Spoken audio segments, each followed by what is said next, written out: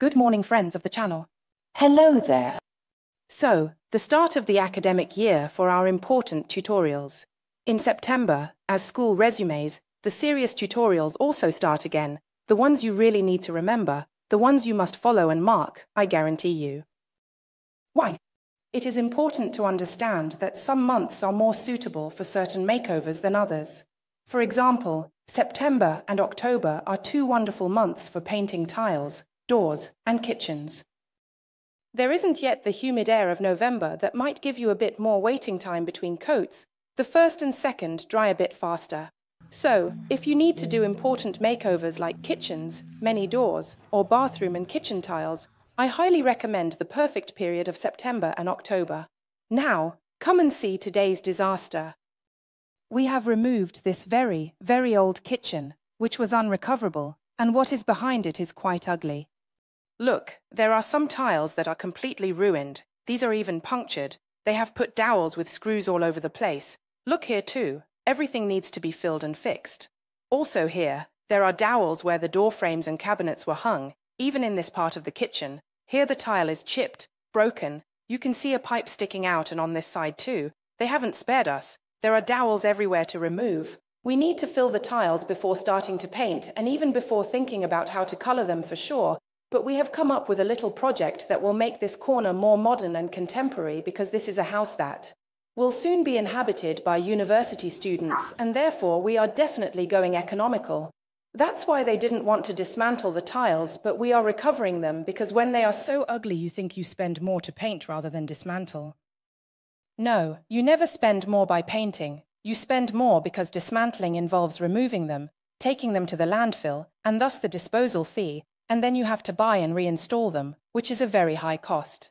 So, pliers, hard work before starting to wash with our bar. Let's get started.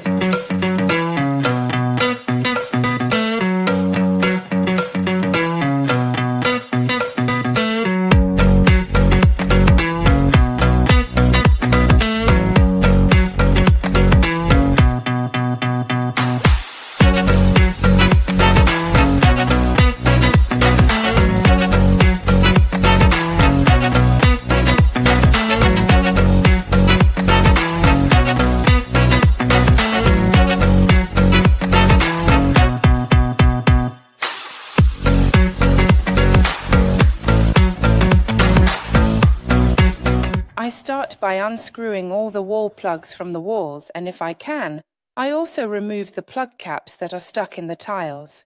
If they come off, I remove everything. If it doesn't come off, since I have to fill it anyway, I can leave it inside the tile. It doesn't cause me any problems. These absolutely need to be removed. These need to be unscrewed with a screwdriver. I continue with these. They are a bit rusty, so they are a bit more difficult to remove. We remove wall plugs and everything that is not right.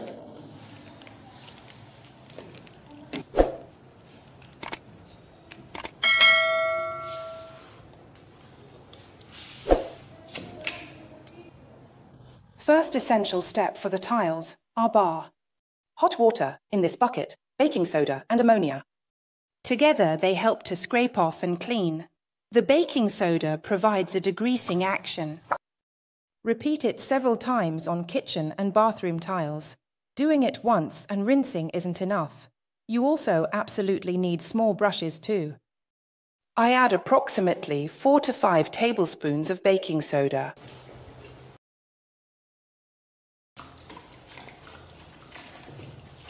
And about a glass of ammonia. Here I have roughly 2 liters of hot water. One very important thing, when you have tile joints you can't just clean them with a dish sponge. It's not enough. Because in the joints, which are porous, grease is going to penetrate, and over the years it has settled in. It's completely normal.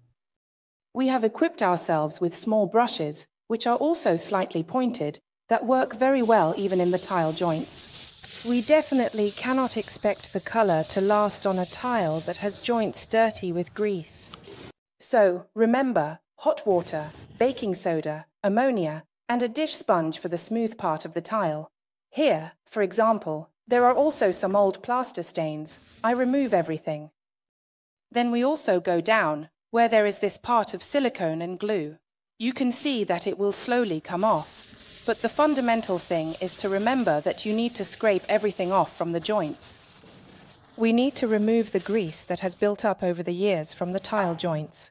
This is absolutely essential, otherwise the paint won't grip. But it wouldn't stick, it wouldn't hold even if you had sanded the tiles and applied a primer underneath. Because even the primer won't hold if there's grease in the tile joints, okay? So, you can use the products you want, but remember, Magic Paint works 100%. It adheres well to the tiles, but only if you thoroughly clean and degrease everything, especially the tile joints.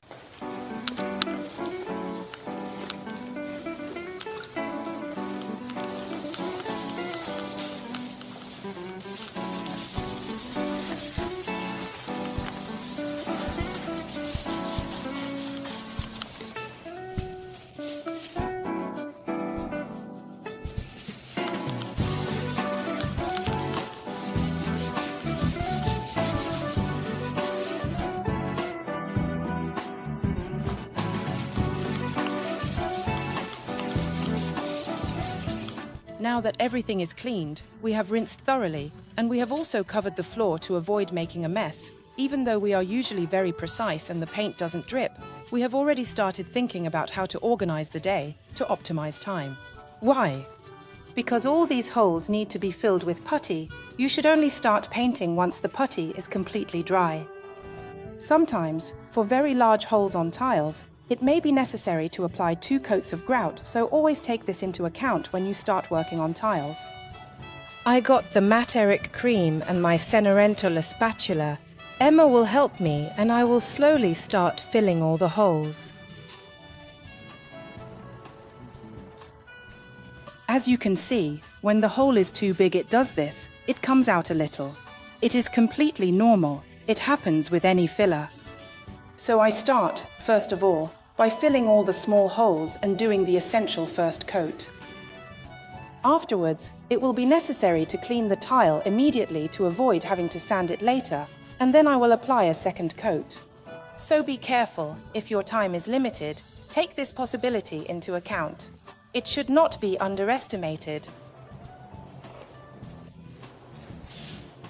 I carefully fill all the small holes and even the larger ones since these tiles have suffered some mistreatment over the years before cleaning and smoothing them. Once dry, I will apply a second coat.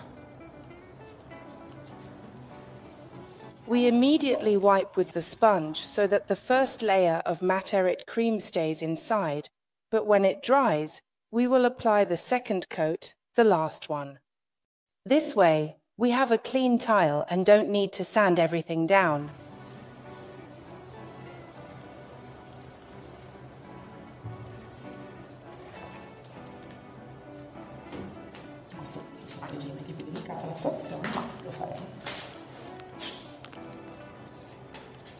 Before starting to apply the second coat of Materic Cream, I gently sand, and you can see in some places the filler has slightly shrunk because the hole is very large, but they are dry.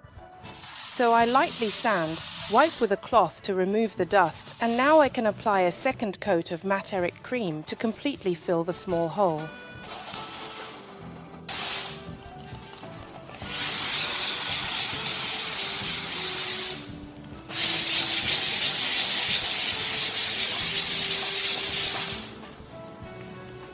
All this preparation work before painting the tiles has been completed.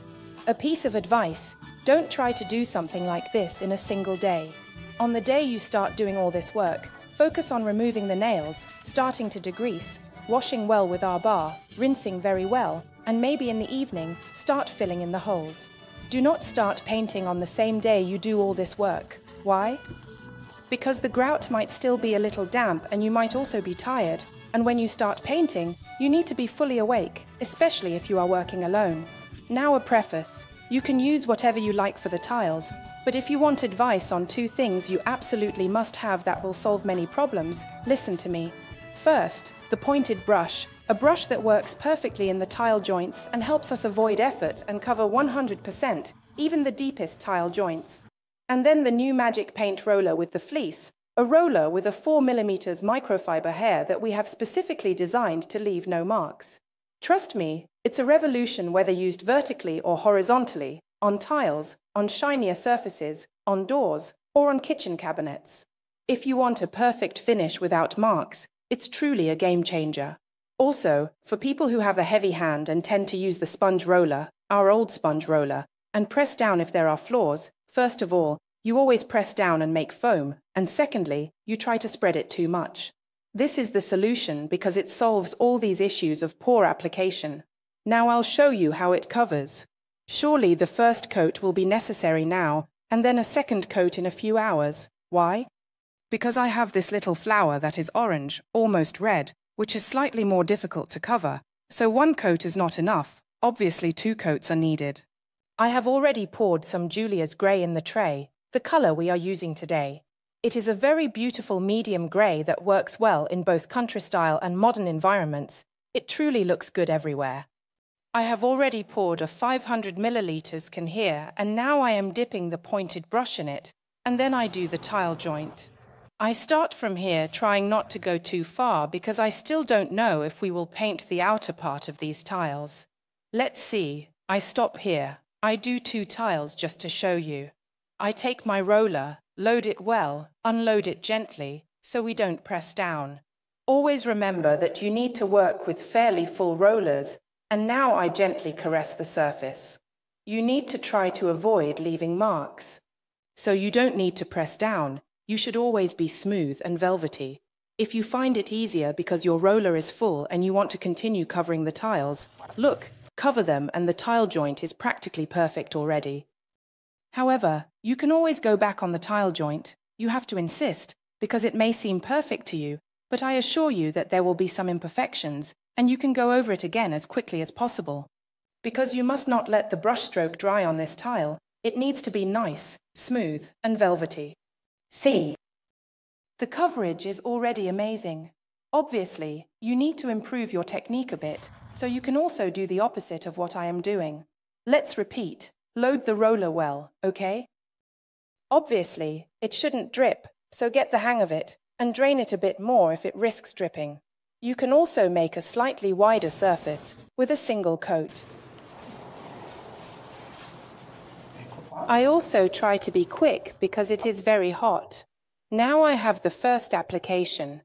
I try to insist well on the tile joints because I assure you that you will notice in the end if they haven't been done properly. And we go over it again. This helps you achieve a truly perfect finish. Look here. Obviously, with the second coat, everything will be truly homogeneous and smooth. But the first one is an excellent base. So, equip yourselves with the right products, such as pure paint, a pointed brush, a roller, and a tray. And be sure to work like this. Emma, can you help me? Let's go.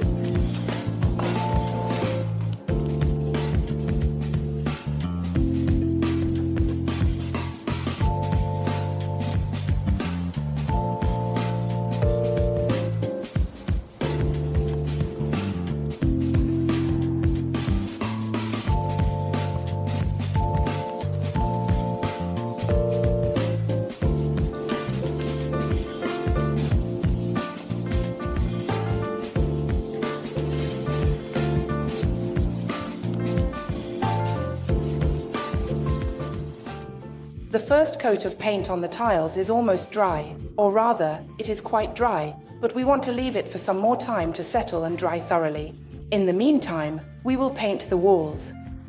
We are obviously using Magic Wall, always Giulia's grey, because we want to create a modern cube in this part of the kitchen background. It's a bit narrow like this, in the sense that it was perhaps used in the 60s, 70s, and 80s to create these niches where the kitchen was hidden. Nowadays, it is much more common to create open spaces where the kitchen is the main feature of the environment. However, it has been decided here to maintain this division, so we need to decorate it. How's it done? Make it special.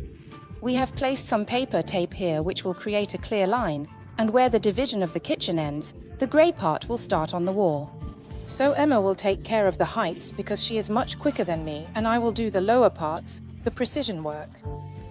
Obviously, tone on tone using Giulia's grey, Emma uses the Merino brush, I use my Elizabeth to move forward smoothly. Let's go.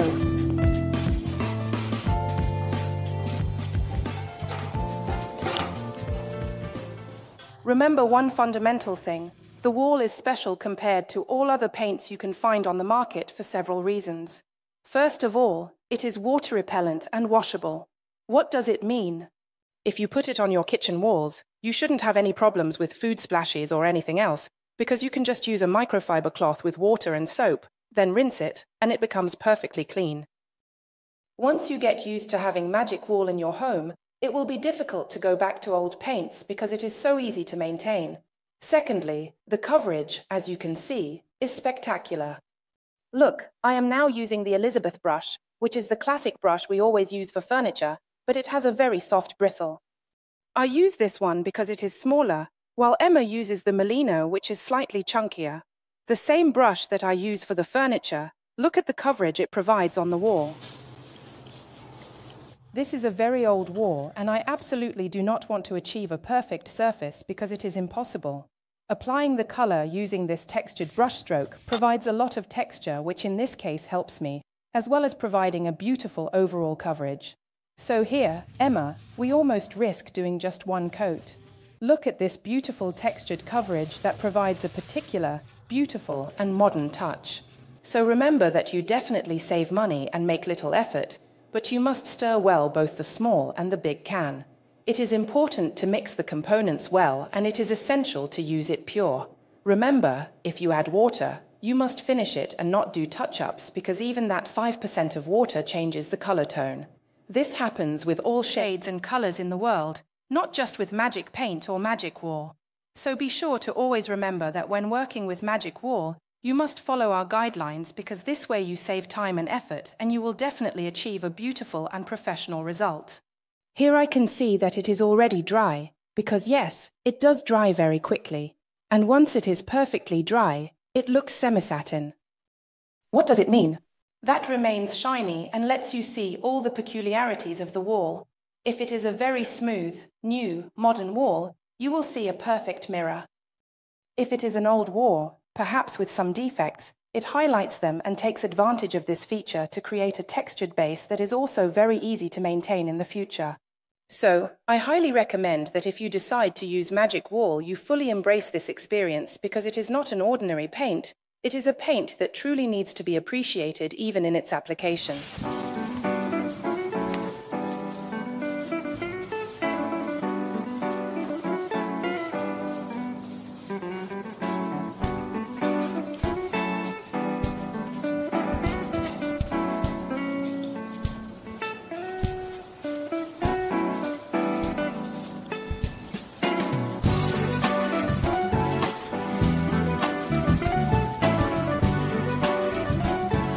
While Emma finishes applying the wall on the upper wall, I continue with the second coat of paint on the tiles.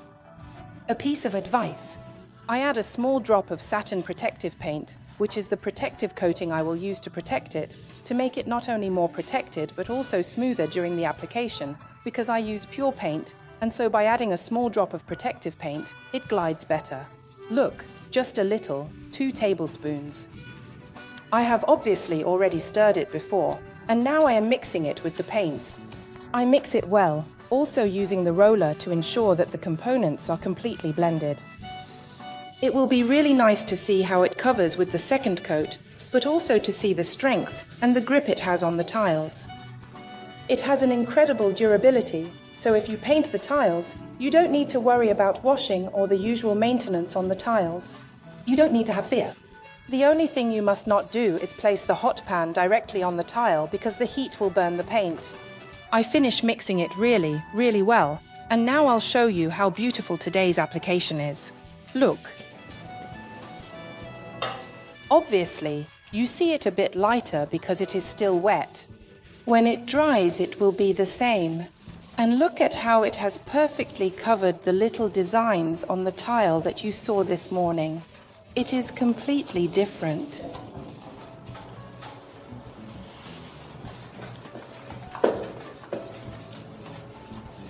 Remember, when the roller has nothing left to give, meaning it is empty, you need to get more paint and continue. Do not press down because it is pointless. It only creates unsightly marks. Look at that perfection.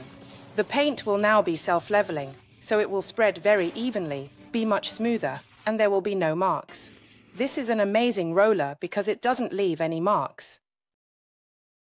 In this case, for the second coat, I do not use the brush. Simply because it is not needed, as the color has perfectly covered the tile joints with just one coat. Then, we will use the brush to properly protect the tile joint with the protective paint. So, shortly, when we apply the protective paint after the tiles have completely dried, we will use the brush again.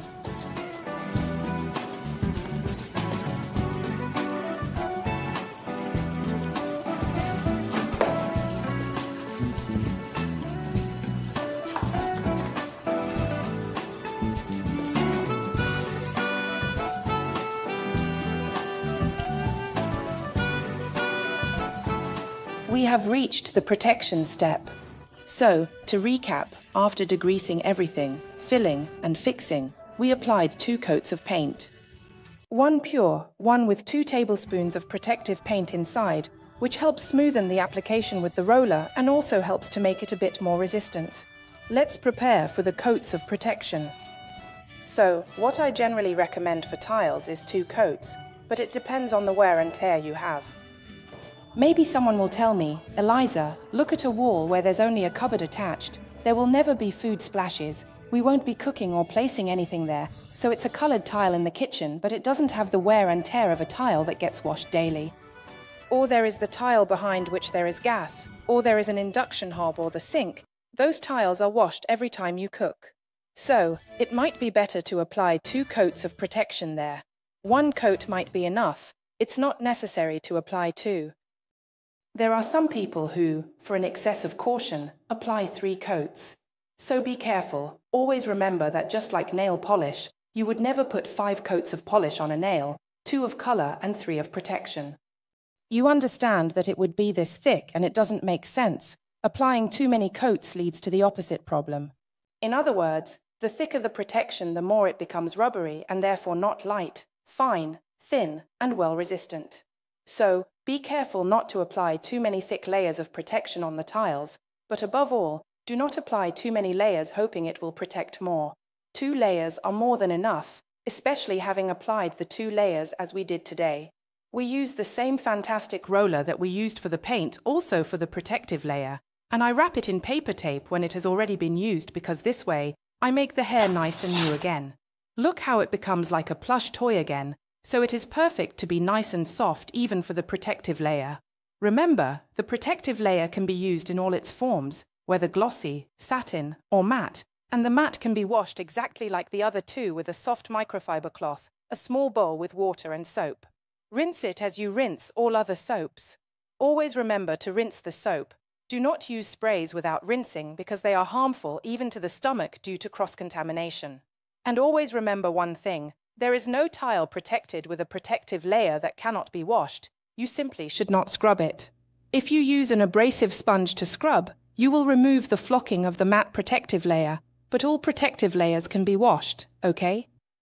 Spread it out as I am about to do now, so, Emma, use a pointed brush to get into the tile joints, and I'll use the roller.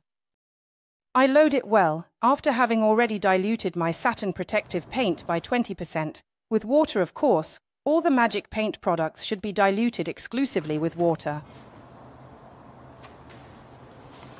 Let's start from the beginning. Here we go. You need to be velvety and light. Do not press it down. Why shouldn't you do it? Do not press down because otherwise you will leave marks, and if you do not want marks, you need to go lightly. Emma, you can go over it after I have, and then I'll go over it again to smooth it out. Look, Emma, go over it like this, inside the tile joints, okay? Excellent, even on the underside. And I'll immediately follow with my roller since it's still very hot. to avoid marks. This is the method I use now to do all the tiles and to avoid marks. You don't paint the tiles every day, okay? So when you do it, take the right amount of time to do a good job.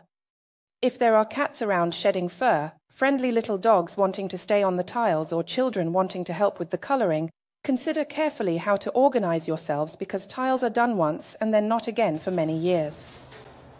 I will continue. And you follow me.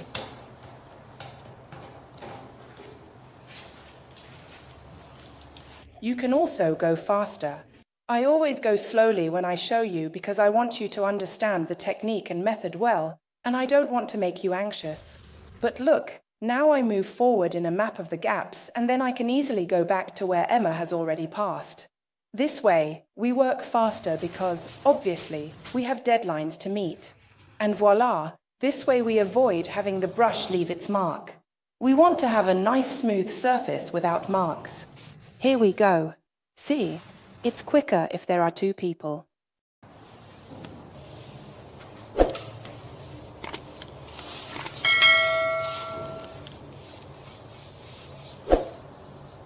This makeover is also finished. So, we were extremely quick, extremely careful, and we have already applied 2 coats of protective finish, but you shouldn't do that.